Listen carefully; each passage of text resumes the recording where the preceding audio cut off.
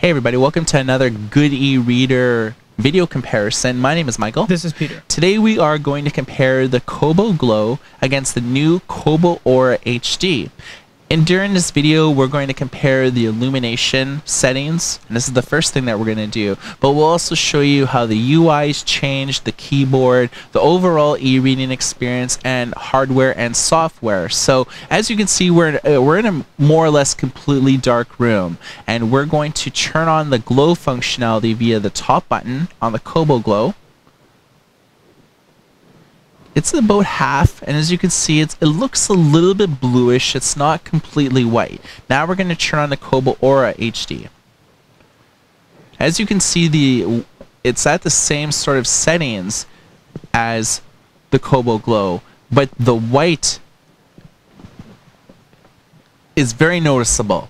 This looks a little bit sort of purplish, bluish. This almost is on par, or if not a little bit better than Amazon Kindle Paperwhite. So let's configure some of the sliders a little bit and show you how the different illumination levels look and function in real world conditions. Starting off, we're going to turn these all the way to the bottom. So that's at 1%, and that's at as far as it can go to the left. You can see that this remains very bright, which actually can affect battery life, whereas this one is almost as close to being off as possible. We're then going to turn them up to half as we had them. You start to see the whites becoming a little bit more blue. The black becomes almost purple. And if we turn that up to full, get a lot more discoloration, especially a lot more ghosting here on the Kobo Glow.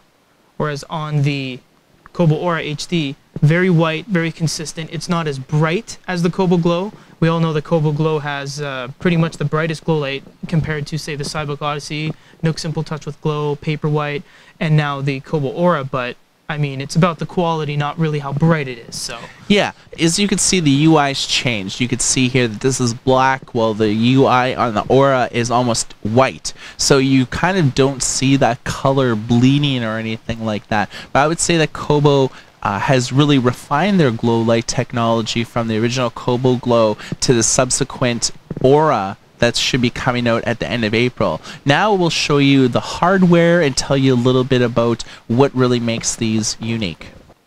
Let's talk about hardware for a little bit, just to give you a sense on what makes these two e-readers a little bit different. For one, this is a 6-inch screen. This is a 6.8-inch screen, so immediately you can see that this is a little bit larger than the Kobo Glow. The resolution is also a huge difference. The Kobo Glow is 1024 by 758, and the Kobo Aura HD has 1440 by 1080. It actually has a better resolution than most tablets on the market, including the Amazon Kindle Fire HD7 and the Barnes & Noble Nook HD. So as an e-reader, it actually has the best resolution out of this sort of class in the entire marketplace right now. And as you saw from our early nighttime reading test, that it actually has a better illumination for the front lit display. They both have a 1 gigahertz processor. The Kobo Glow actually has only 2 gigs of internal memory, whilst the Aura has 4 gigs, and they're both easily expandable. You can connect up to Wi-Fi, although it gets a little bit spotty at times, but Kobo has awesome support for different ebook formats, EPUB, PDF, text, as well as CBR and CBZ for comic book formats. looking at the two devices, you don't really see too much difference in design. They have the thicker bezel on the bottom with the Kobo logo. Looks like they got rid of the little underline thing on the Kobo, but you notice that both of them are lacking the Kobo Touches button, so they're very similar in the way they look, especially with materials. We'll look at the Kobo Aura first. The screen is significantly larger, as we just explained. You have a micro USB and a micro SD card for expandable memory.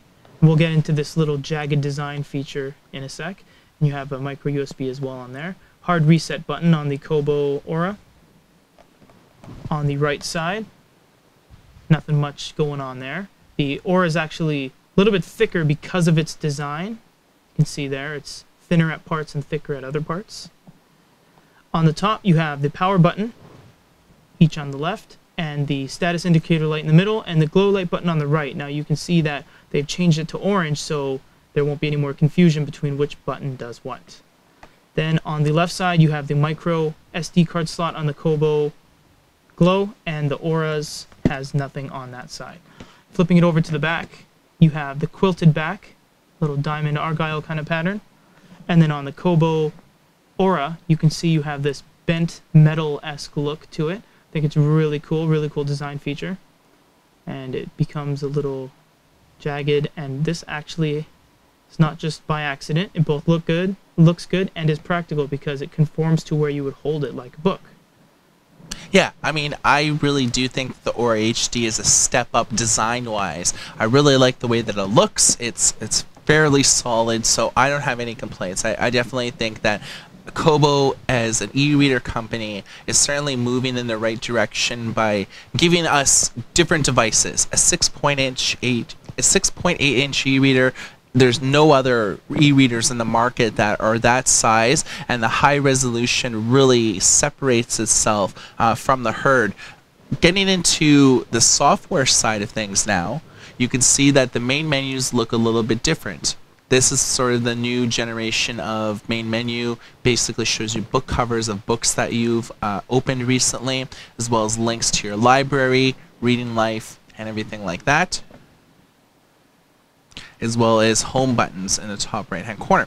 You can see that the Kobo Aura, their main menu has really changed. It's dynamic. What this means is when you open books, when you open up a web browser, when you create custom shelves and things like that, all of this changes. So this is cool because it shows you new awards that you've gotten lately. If you've, say, opened up the web browser and you were reading Read It, or hopefully you're reading our website, goodereader.com, there'll be shortcut links for everything here. So everything that you access recently will be here, so it's easier than to jump into 2 or 3 different submenus. Everything is on the main page. So I do like the direction that Kobo is moving in for that. So basically it's the same sort of thing. You have Reading Life, which basically gives you reading stats, awards, and achievements. Not much is different there, but let's show you the things that there are differences. Mainly it's in the settings menu. And you can see here that this has changed too. And I do like the way that the Aura has changed a little bit. I think that the UI looks a little bit more sexier than this. You know what I mean? Sexier, indeed. Yeah. So interesting way to put it. So you hit settings. Most things are the same. Light, sleep, and power. You can configure when you want the battery when you want it to sleep, and when you are reading at night, when you want the glow light functionality to turn off. Both of these last about a month to about a month and a half with the glow light on or off and just casual reading. So not much has really happened with the settings menu here, but you can see under extras that there are a few other things here.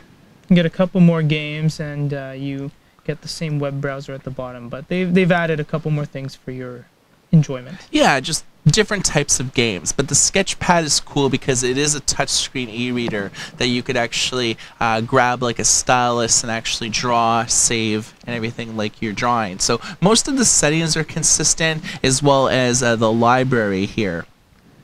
So you can see same sort of menus. You can go to books, and you can see that by default these are a little bit bigger. So you figure you have like 6 books here, where you have 7 here, and you still have 2 more, another row beneath. Exactly. So I really dig that because I really like effective use of screen real estate, and being able to fit more things on a screen is important to me. So of course with both e-readers you can create your own shelves and things like that, which is cool. It's very easy to jump into like different perspectives and things like that, different sort of views. I think that this gives you a little bit more oomph. And when this hits retail, this is only going to be about $169 or so in North America. And you can actually pre-order the Aura HD right now on shopereaders.com. So create your own shelves. Being able to side load in books is very important. Let's look at the reading experience and see, head to head, how these really sort of perform under real world conditions. So we can open up a book here on each device.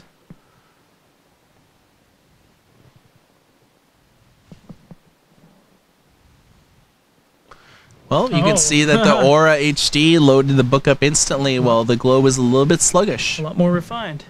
So right now you can really tell how much more of the screen is putting to better use. I mean, this is just, it's a great size to have, 6.8 inch, and I'm surprised no one has thought about it before. Everyone just consistently goes with the 6 inches, but I mean, that it's almost an extra inch once you tally everything up. So you can see page turns are very consistent.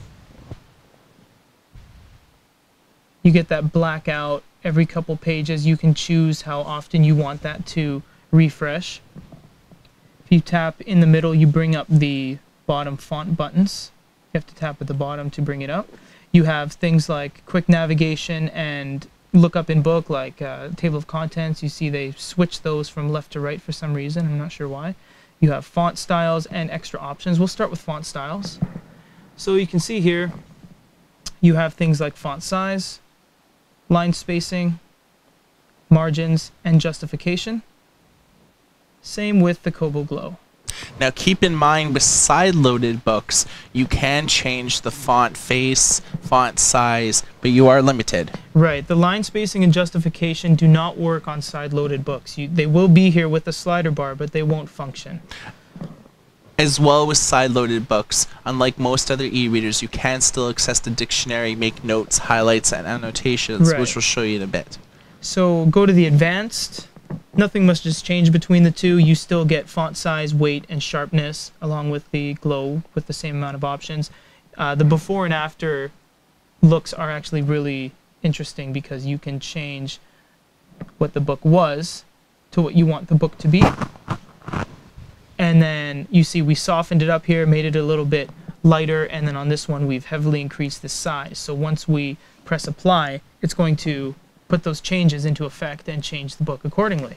Yeah, so when it comes to the overall e-reading experience in terms of changing your fonts and font faces, font sizes, both of these devices actually allow you to load in your own font. So if you're not happy with the many default fonts that Kobo offers, you can actually load in your own. So Times New Roman, Arial, most of the popular fonts you can just load into the font directory via the USB cable plugged into your computer and copy your own fonts. So Kobo does a good job at appealing to novice users by giving you some easy options to configure things via slider, but then also advanced options, side loading in your own fonts, right, changing the weight, things like that. They cater to both crowds, and notice that they put the advanced options under the advanced tab for the advanced users. Right. Okay, so let's check out some of the other settings in terms of, highlights, keyboards. How does that look? Right. Let's check that out. So we're going to press and hold on each of these devices, and what it does on the Kobo Aura is open up a quick dictionary definition as well as that, and you can further define it by clicking the dictionary open book at the bottom. You can search in book for other terms of that similarity, or you can share on Facebook. So that's kind of cool. So what we're going to do is just extend these little anchors a little bit, and we're going to highlight on both, so those will become grayed out. All right. Then if you press and hold once more, what we're going to do is create a note on both. And we will also compare keyboards while we're here. So you can see the keyboards have changed. This is a lot more lighter of a gray behind with the letters pop a little bit more, especially because this is a big screen. You actually get a dedicated row of numbers, and it doesn't really, percentage-wise, it doesn't really take up that much more of the screen than the Kobo's Glow does. And you figure that because this does have an internet browser, Facebook integration, and a lot of other types of things that will require you to enter a password. And as you know, in this day and age, a lot of passwords make you use alphanumeric combinations, and having that dedicated line of numbers allows you to have an easier time doing it, rather than having to hit this to get the numbers here, then hit back and hit, shift for capitalizations and things like that. So yeah, it's all swell. So not much has changed in that regard, where you can still make notes and highlights and share on Facebook and change the font menus. It's not so much the way they allow you to change it that has changed. It's the reading experience, and the fact that this is a very large screen is that makes the most difference. Okay, so this, obviously the Aura HD is the highest resolution e-reader in the market right now. So it should give you a better experience when it comes to displaying pictures and image-heavy content. So what we're going to do is pull up the AD&D Monster Manual and show you how PDFs look head-to-head on both of these devices. So you can see, sometimes on the Kobo Aura, we've noticed that when you put a side-loaded content in, it doesn't format it properly, and although it functions, what you actually have to do is press the middle, press this directional pad, and then fit to height. Yes. Now, given that we do have the Aura the day it was after it was officially announced, so this may not be indicative to the final firmware that gets onto the retail build at the very end of April. So this may change. So you can see here that we do have, we're going to get the same page loaded up here. 2 pages away. There we are. Okay.